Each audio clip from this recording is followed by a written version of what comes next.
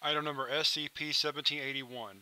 Object Class Safe. Special Containment Procedures. The roadway leading to SCP-1781 have been blocked off near State Road. A perimeter fence has been constructed around SCP-1781 and is to be patrolled nightly. Any individuals who breach the fence are to be contained, administered a Class A amnestic, and turned over to the Police Department. Description: SCP-1781 is a drive-in movie theater located south of Indiana along State Road. The theater consists of a dirt parking lot, a concrete projector booth, a large screen, and a sign near the entrance labeled Moonlight Theater. During daylight hours, SCP-1781 exhibits no anomalous properties. The projector booth can be entered and contains a standard movie projector used in similar theaters. Footnote: dated to 1988. Every other night at dusk, SCP-1781 will activate. The doors of the projector booth will close if it is open, and the parking lot lights will dim if they are lit. The projector within the booth will then begin playing a random film. Thus far, there appears to be no restriction on the genre or length of film shown. During this time, the projector booth door and window cannot be opened. The selected film will run for its duration, and upon ending, SCP-1781 will deactivate, causing previously dimmed lights to return to full luminescence, and the projector booth to become accessible once again. Individuals within the projection booth when SCP-1781 activates seem to experience no passage of time during the film. While the type of film shown can vary wildly, the single constant throughout all observed showings is the presence of Australian-British film actor Hugo in some role previously filled by another actor, actress, or prop. Often these inclusions are immediately recognizable, while in others the role may be very small. Footnote 2. For example, during the screening of The King's Speech, it was initially thought that Hugo did not appear in the film. However, it was later observed that he had replaced a minor character in a large crowd shot.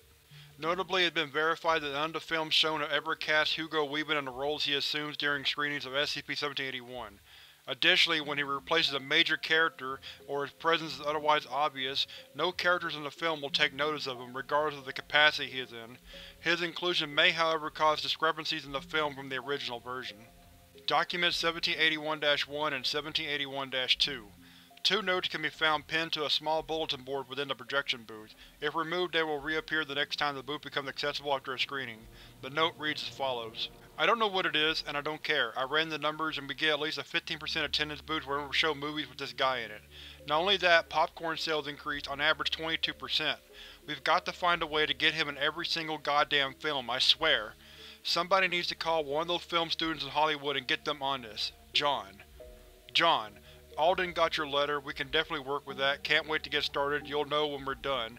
A and F. Observation logs. The following are records from observed screenings of SCP-1781. Personnel assigned to SCP-1781 are reminded to list the date, film title, role taken by Hugo and any variation from the original production if applicable. Observation log. July 8, 2014. Film title: Bruce Almighty 2003. Role taken: God, previously assumed by Morgan Freeman. Variations: no major variation apart from the role change. Observation log. July 10, 2014. Film title: X-Men 2000. Role taken: Professor X's wheelchair.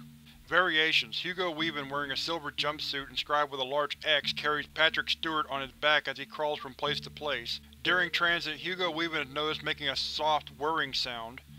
Notably, scenes containing significant movement on the part of Patrick Stewart's character takes considerably longer to play out. Observation log.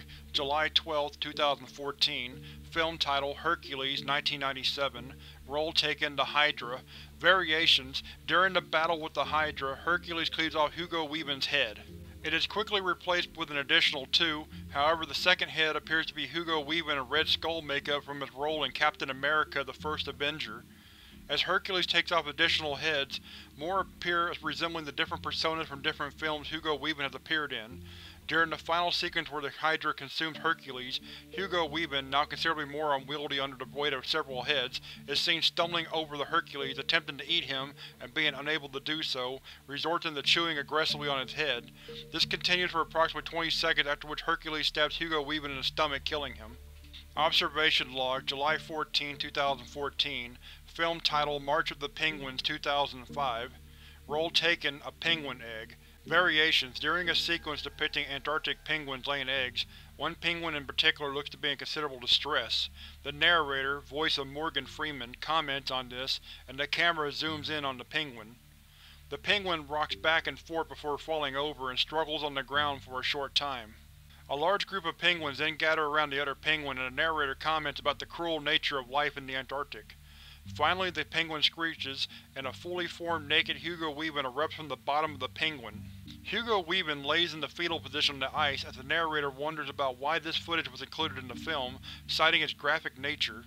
The film continues afterwards, although occasionally both Hugo Weaving and the now-deceased penguin can be seen in the distance.